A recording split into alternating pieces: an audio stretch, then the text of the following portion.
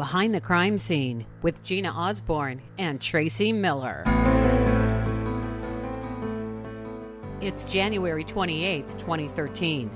Jimmy Lee Dykes boards a school bus in Midland City, Alabama, with a gun. He orders the driver to hand over two children between the ages of 6 and 8. Dykes said no harm would come to the kids.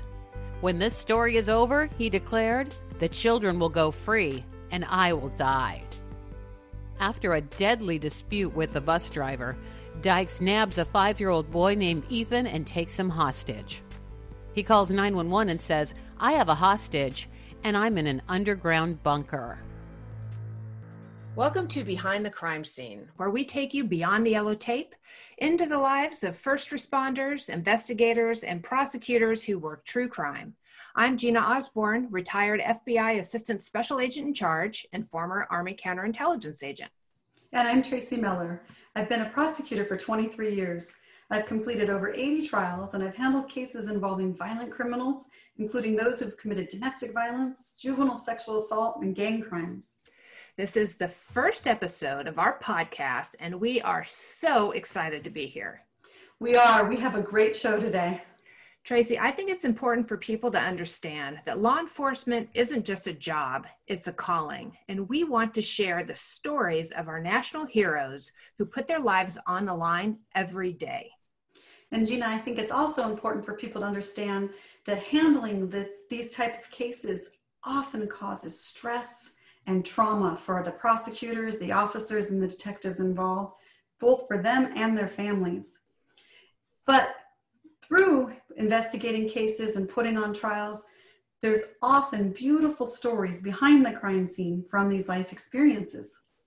On today's episode, we will tell you about the boy in the bunker with our special guest, retired FBI Assistant Special Agent in Charge, Michael Osborne, who spent time in New York, Los Angeles, and FBI headquarters working crimes against children cases for nearly his entire career.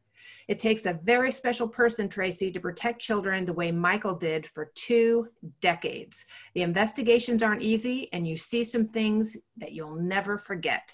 This is one of those cases. Now let's go behind the crime scene and talk about the boy in the bunker. Welcome, Michael. So tell us, what do we know about Jimmy Lee Dykes? Jimmy Lee Dykes was a Vietnam veteran, lived in a trailer out in Midland City, Alabama, which is a small town, roughly 2,400 people, and in a rural area. And he didn't trust very many people at all. Let's just say it for that. He was angry, right? Yeah, he was. He was angry at, disagreed with some of the laws, local and federal laws. He did not trust the government and trusted very few people out there. This was a guy that, if he trusted you, which, like I said, he trusted very few, he was decent to you. But overall, people kept their distance from. He was kind of that grumpy neighbor that people kept their distance from. And the reports were that he had lost touch with his ex-wife and he didn't talk to his 2 daughters for years. Yeah, that's true. And that became a critical aspect later on down the road. So, when we were trying to work through the negotiation process, in some respects that helped us, and in some respects that hurt us. He seemed obsessed with guns and explosives and firearms. Well, he did. He was known to roam his property, shooting grasshoppers with pellet guns, and putting out antifreeze and things of that nature too. He's alleged to have killed dogs and tried to poison dogs in the neighborhood with the antifreeze. So, like I said, he was protective of his kind of domain, but he had also kind of mused about holding people hostage. And I think there were some neighbors that heard that, or he said that too, that you kind of wonder, is this true or is it not? And he'd had a past. He'd had prior convictions. Yeah, he did have criminal history, but I don't think there was anything in that criminal history to suggest that he would go to the lengths that he did back here in 2013. Definitely a neighbor, one of the reports said a neighbor referred to Jimmy Lee Dykes as just a time bomb waiting to go off. That's true. And, it certainly happened in January of 2013 that he did. But There were some of those things where constantly we get the neighbors that would say, and we've seen it many times in law enforcement, you're interviewing people after a crime and somebody says, I'm not surprised, but I wasn't sure I should report it, So Michael, how did it come that he built this bunker? So he planned for, in the year before he took Ethan, he went, and bought a variety of things, built this 6-foot by 8-foot bunker, partially underground, partially above ground. He told his neighbors that it was essentially a storm shelter.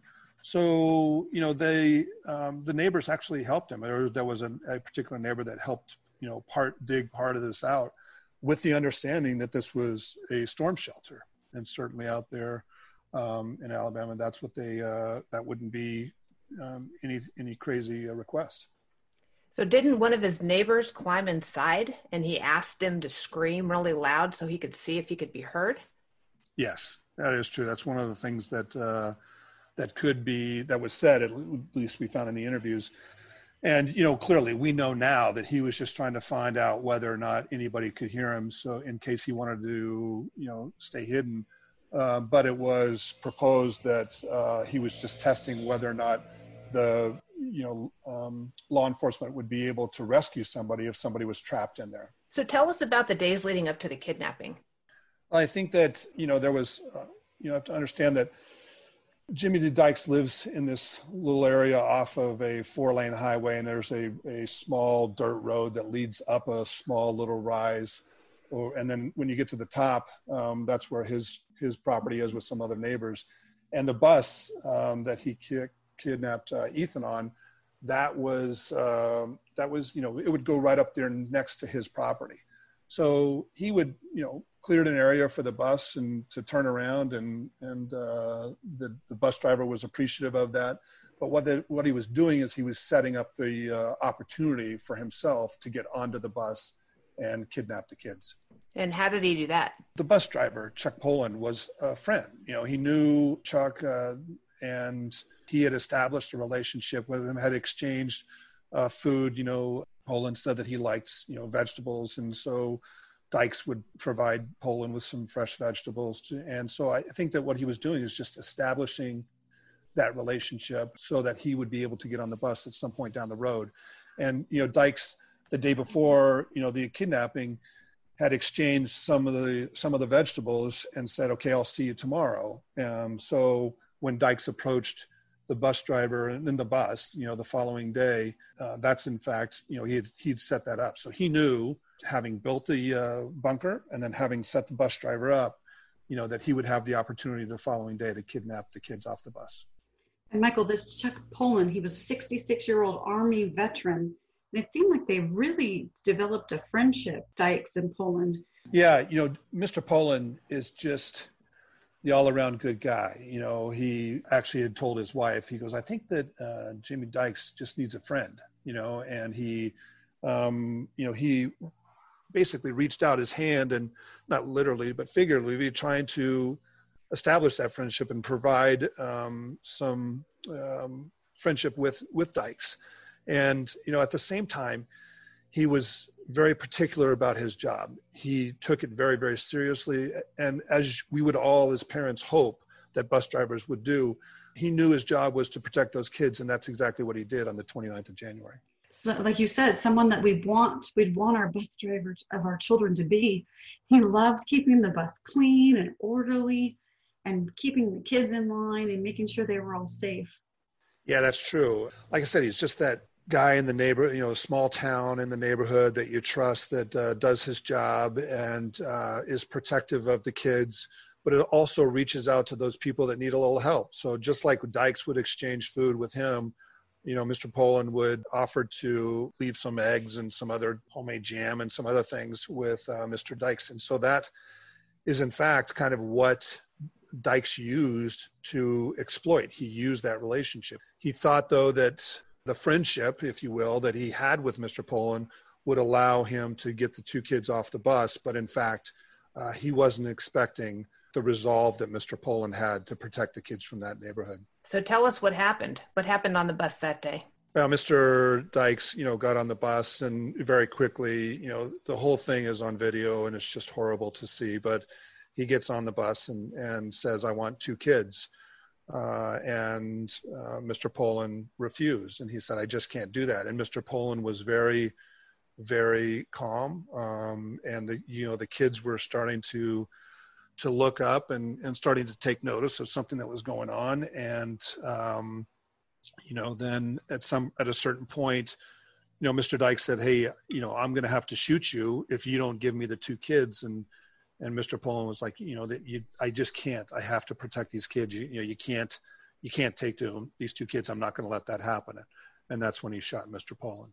Right in front of the kids. It was. He shot him, and then the kids started to scream, and you could tell they were trying to figure out what to do now and looking around, and there was just pandemonium on there. And then Mr. Dykes fired several more rounds into Mr. Poland. And then, was telling, as he was arguing with Mr. Poland, was telling kids to come forward. So, you can imagine these kids of various ages on the bus that are looking and seeing Mr. Poland say no, Mr. Dykes with a gun saying, come here, kids. And the kids are like, I don't want to go over there, clearly.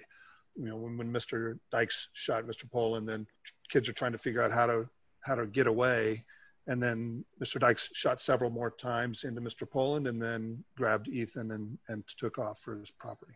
The kids that were on the bus, one of them even called 911, Trey Watts, called the 911 operator. Do you remember reviewing that tape?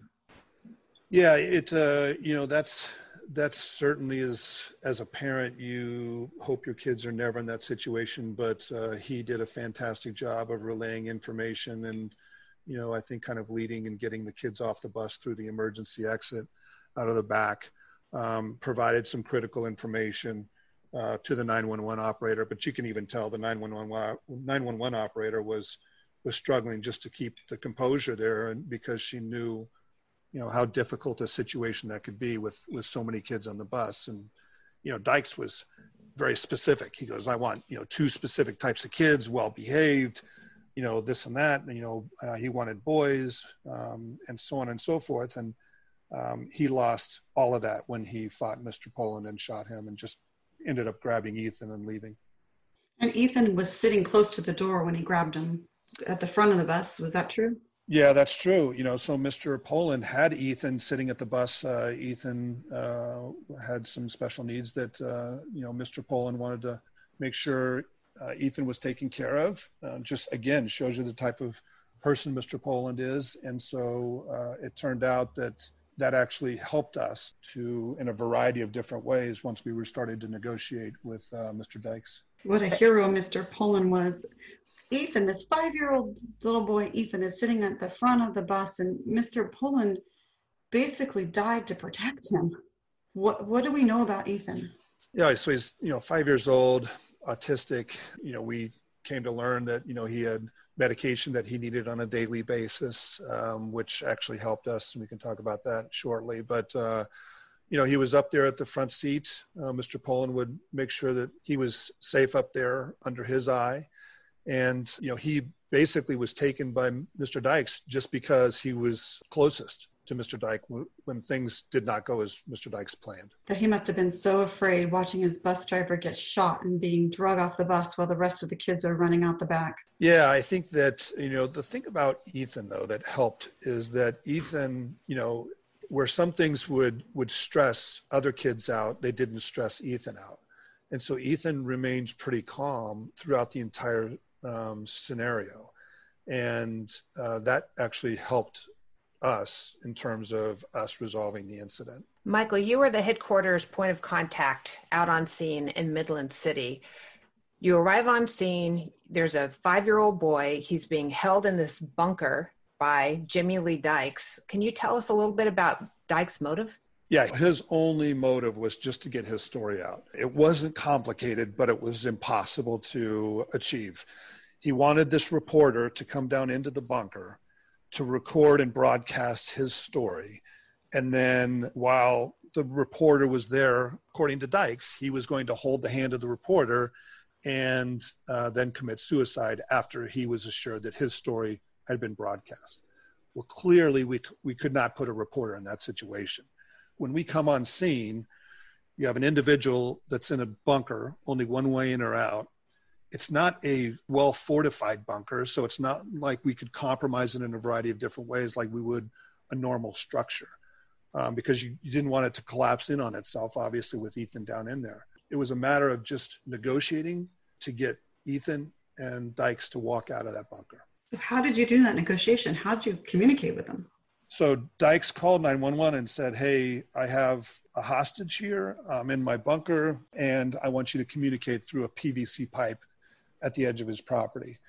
So he had this PVC pipe that he had built from the bunker that went up and poked up out of the ground right at the edge of his property. So that is, in fact, where we made some of the initial, actually local police made some of the initial contact with him. The problem is that as more resources showed up and we looked at the pipe, we wanted to make sure it was safe, and we actually x-rayed the pipe and found that there were explosives in the pipe. So he had drawn law enforcement into an area that he had previously set up with explosives. So do you think he was trying to kill law enforcement? I think that he was, that was part of his defense mechanisms, that he was prepared to do that if in fact he felt attacked. So we knew, once we had gathered some additional intelligence, we knew that there were explosives there in the pipe. We also knew that there were explosives in the bunker. And obviously he had the weapon, the gun, in the bunker with he and Ethan. So that makes it much more difficult to try to get Ethan out for you. Well, I don't think it gets any more difficult than that, because the, one way in or out, you have a guy that's already killed somebody in order to accomplish his mission. And, his objective, which is to tell his story, was not something that we were willing to let happen. So how did you communicate with him if you weren't going to go through the pipe to talk to him? So, through some of the initial conversations, we were able to, get him what we call a throw phone. It's just a phone that we were able to put up there next to the hatch into the bunker that he took down in there. And that was the lifeline that we had into the bunker in terms of communicating with Dykes. So from that point on, our negotiators, we had, local and federal negotiators that were working together with our behavioral analysis unit. And that was the team, that was like our tip of our spear, if you will, that they were constantly on a daily basis negotiating and just communicating with Dykes about a variety of things. Michael, what was the overall plan for the FBI to get Ethan out of the bunker? When I got on scene, the overall feeling was that this was going to be successful, and we were going to wait him out, to the extent that we could. If we could maintain, his, composure on the situation, and if we could keep Ethan safe, then we would wait that out. There was no use in rushing a tactical option. And so everybody, I think, felt that that's exactly what would happen over a number of days. But you had a tactical option in place just in case that didn't happen. Can you talk a little bit about that? Absolutely. So the hostage rescue team, the FBI's hostage rescue team, was established back in 1983. And that was, this is a team that really is designed for situations like this. They train exclusively for, difficult hostage scenarios, nuclear situations, chemical situations. They train off of airplanes and, helicopters and boats and so on and so forth. All of the most difficult type of tactical scenarios are what they train for. So everybody in the FBI agreed HRT is the team that needs to be here. So within less than 24 hours, they were surged to Midland City, and there's an entire team of operators and logistical people and command staff and so on and so forth that comes with HRT. So as we were working on the negotiation, trying to work with that non-tactical solution or toward that, we were simultaneously developing plans on the tactical side. So HRT operators, every single day we're going to the bunker and providing medicine and different things for Ethan So that gave us opportunities to gather intelligence. And how were they able to determine Dykes' mental state while also being concerned about the welfare of Ethan? There's a lot of different things happening simultaneously. The negotiators and the behavioral analysis unit folks are collaborating. The BAU folks will say, hey, here, psychologically and from research, we can see that this is what we should expect from a person like this. The negotiators are using that information to develop plans to communicate with Dykes. Simultaneously, you have agents that are out collecting information from Dykes' family, as also in addition to Ethan's family. So when you talk about Ethan, okay, well, what type of what is his medical condition? What type of medicine is he on? How often does he need that medicine? What happens if he doesn't get those medicines? Things of that nature. And those all factor into our planning. And simultaneously, we talked about Dykes' family. What is his family dynamic? Who is he closest to? Who might listen to him? Who should we be sure not to put in communication with him? Things of that nature. So all of those different things happen. And then, there's a team of people, that we all sat down and started to just figure out, okay, what's the best plan? What do we think we can accomplish in the next 24 hours? At some point, although Ethan is occupied with the toys, does Dykes get more agitated? He did, yeah. It was a roller coaster with Dykes. There were times where it was, productive and constructive. And then there were times where he didn't trust, he would fall back on that. I don't trust anybody. You guys are trying to, kill me and so on and so forth. And what about my plan? And so the negotiators did a fantastic job of trying to keep things calm because whenever he got agitated, then certainly we would get a setback. Did things start to break down with Dykes at some point? It did. On Sunday, he, the conversations with the negotiators were, we're making progress. We think we're making progress. We think we have, control, to the extent possible. And then on Sunday, Dykes was making threats of not allowing Ethan to have medication anymore and things of that nature that really started to escalate things pretty quickly for us because obviously we weren't going to have a situation where we weren't going to, make sure that Ethan had what he needed. So, there was a lot of discussion on Sunday about, I think we're a little bit concerned that we are losing control of Dykes and we're losing kind of what the ground that we had gained over the last few days. And then there was an agreement that let's see, because Dykes would go to sleep every night, and there was an agreement that we would just see what happens the following morning to see if he had changed his mind. And this was just kind of one of those cycles, or if this was going to be a sustained position that he was going to have. What day was Sunday of this ordeal? What day, how many days in? I think that was day 6. So what was the turning point? The turning point was when he basically stopped caring for Ethan. Our options became very limited at that point in time. All of this time, there are interviews going on and negotiators are working. Well, the HRT operators are using, every time they get a little bit of information, they use that to develop a plan or revise existing plan and develop contingency plans. And so over the 5 days, 6 days that they had been there, they had a number of different options that we talked about and they talked about. And I will tell you, no option was a slam dunk case. There was never an option that everybody just said, yeah, that's the right plan, because it didn't have any problems with it. Every single plan had some significant concerns associated with it. But at some point, you have the best plan that you can develop based upon the situation that you had. And that's what we ultimately found ourselves dealing with. So at some point, a 10-minute warning is called. Yeah, it's Sunday. The negotiators and BAU had basically expressed concern. We knew we had a potential turning point in the situation. And then on Monday morning, that's when they started to, we started to communicate more directly with headquarters and the director about our tactical options. At a certain point, the director agreed that HRT tactical operation was approved, and that at that point, the scheduling and the execution of that plan was handed off to the executive team or the SAC on scene there. And so we were in a small command post vehicle, just about, maybe 10 of us. And it was very, very stressful. And, they gave a 10-minute warning to the HRT operators that we were going to go ahead and execute. And when you say execute, that means the hostage rescue team is going to go into the bunker to rescue Ethan. That's right. They had a plan, and we were going to execute that plan, right? And they had rehearsed their plan.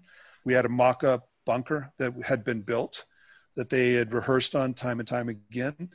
And so the plan was that Dykes thought that his family member or somebody else was going to come to the hatch, and he was going to be able to communicate with them. And so we actually saw him, once they kind of gave the green light to HRT to start to move forward at that 10-minute window.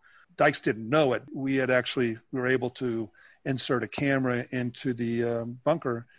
And so, he at this point in time was looking almost straight into the camera.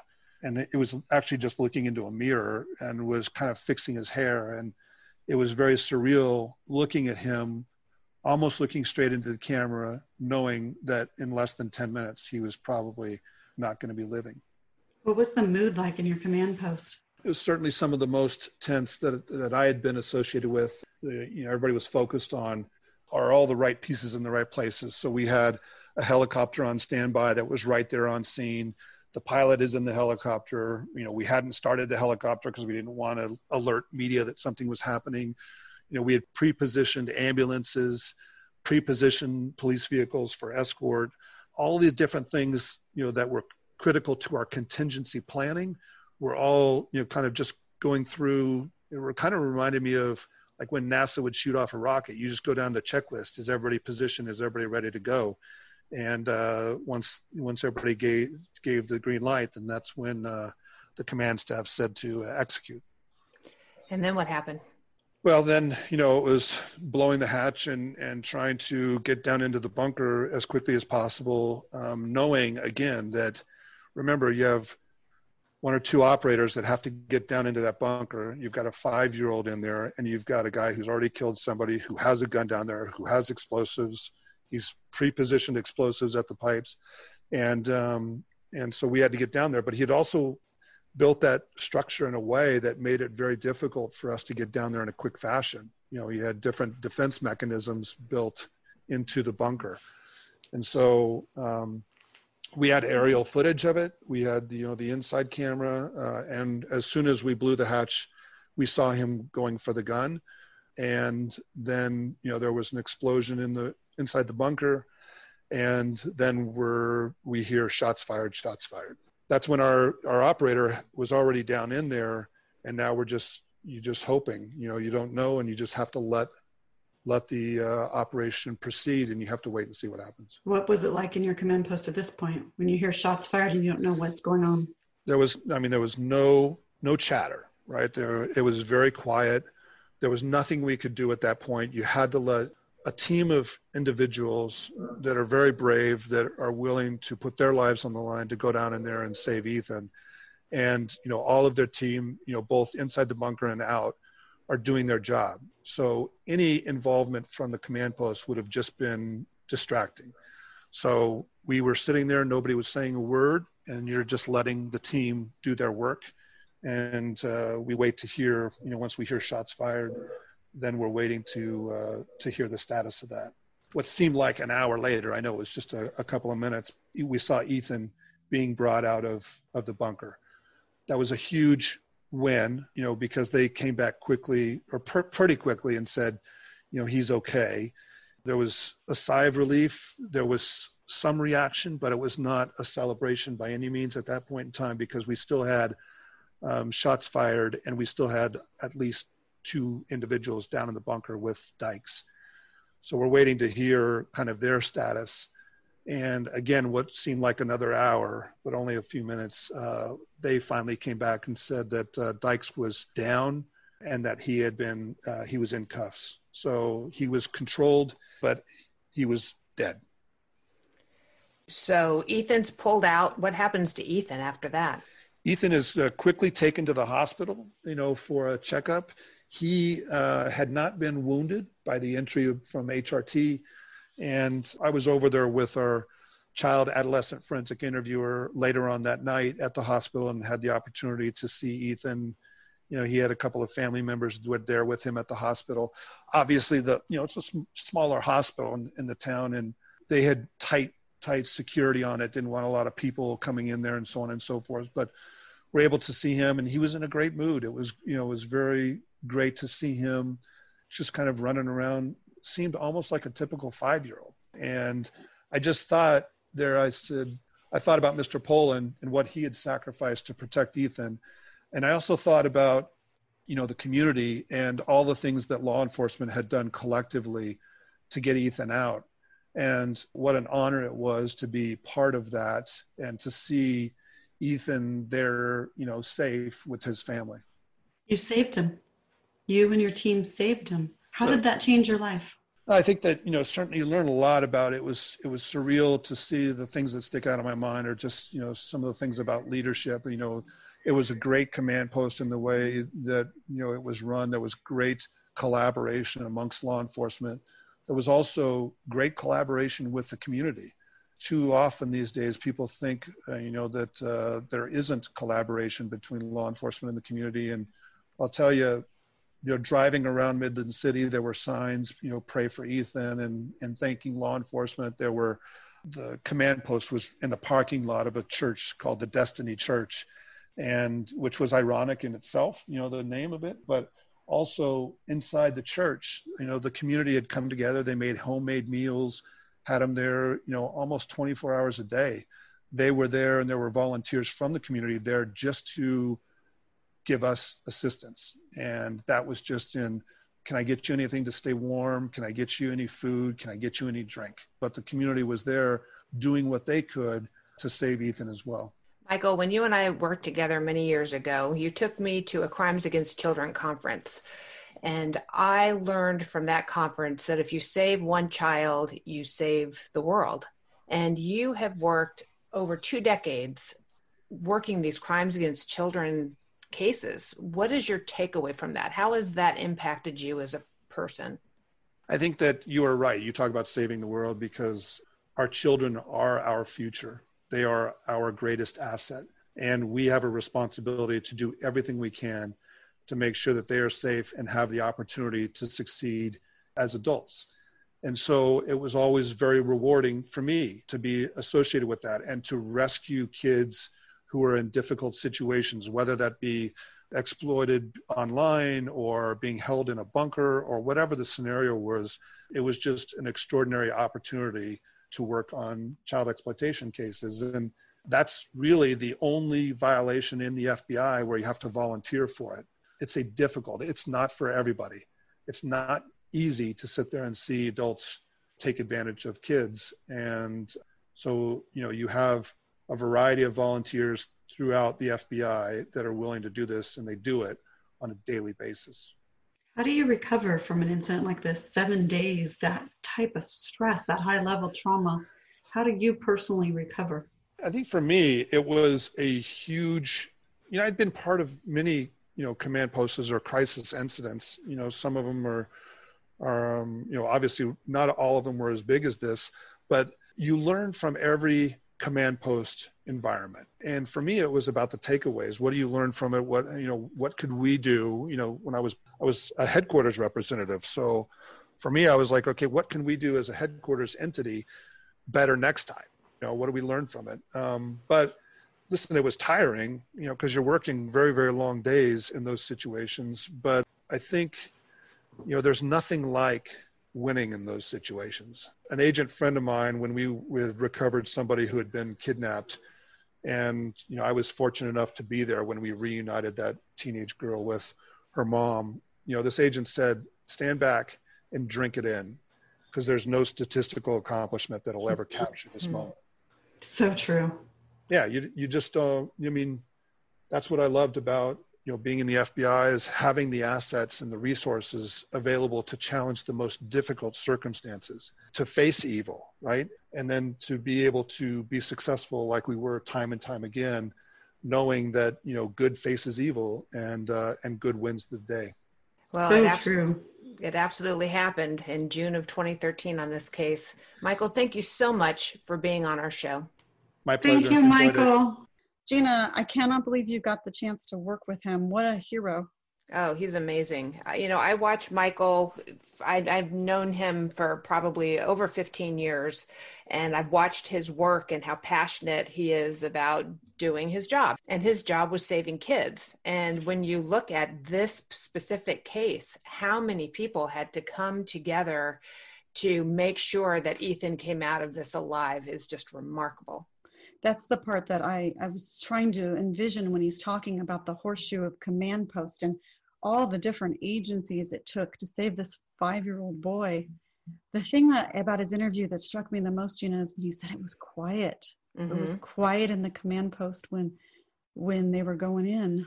You prepare for this as much as you could possibly prepare. And there are so many opportunities for something like that to go wrong, because this, Tracy, it was like a 6-foot by 8-foot bunker. So, I mean, it was such a small, closed, confined area.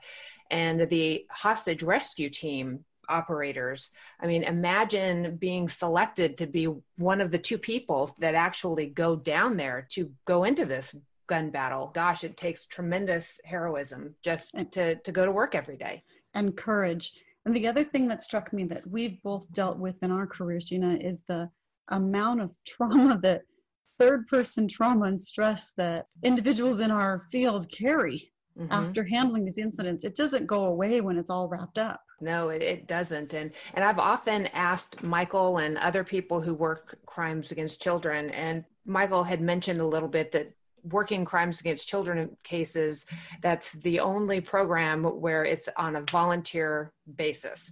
And we have annual psychological evaluations for all of the people who work these cases, just to make sure that they're okay moving forward to actually work them. Same in the DA's office. If you're going to do juveniles or adult sexual assault, you have to volunteer for the sex crimes.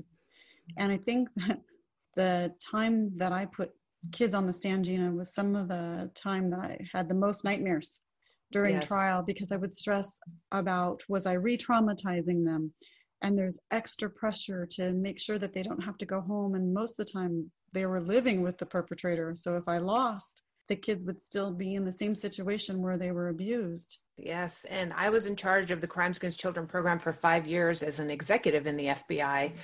And my people would talk about how they compartmentalize, and they would be looking at child pornography images. They would be talking to the predators. They would be talking to the victims. They would be going into the homes of the predators and meeting the wives who had absolutely no idea that their husbands were predators. I mean, there's so much, like you said earlier, trauma that goes into it. And you have to be a special type of person to do that. And there was no way in a million years that I was that type of person, because I could not compartmentalize. I couldn't look at the images. I couldn't do those things. However, as an executive, I could give them everything they needed to do their jobs. And that's exactly what I did, because it was such an important program. I think that you're right about the trauma, and it is so important. And I know that it's in our industry, especially with prosecutors and police officers, they're taught not to talk about it. Mm-hmm. And I think that's changing, and I'm really excited to see the wellness of our profession be an issue with so many suicides that we've had in law enforcement in the last year in our country. And I'm so excited to see that we're changing culturally, and it's okay to talk about this stuff, because you're right. When the first time I looked at pornography, I wanted to throw up when I looked at child pornography. It was so disturbing, but to see people overcome, and to see people like Michael be able to do this work and find a way to protect himself mentally and physically and move on. That's where the true stories and the true heroism is. Oh, absolutely. And he's worked huge cases. I mean, he was in charge of the Jeffrey Epstein case before he retired last year. So Michael has seen just the full effects of what these cases offer. And it's really incredible. To all the law enforcement officers and FBI agents and prosecutors who do cases protecting children and giving children a voice, we thank you. We do thank you. And we'll see you next time behind the crime scene. Materials referenced in this episode include Inside an FBI Hostage Crisis by Michael M. Phillips, The Wall Street Journal. Behind the Crime Scene with Gina Osborne and Tracy Miller is produced and edited by Lisa Osborne. Theme music is Insomnia by retired IRS Special Agent Clarissa Balmaceda. Find us on social media through BehindTheCrimeScene.com. And don't miss an episode. Subscribe to Behind the Crime Scene with Gina Osborne and Tracy Miller wherever you get your podcasts. I'm Lisa Osborne.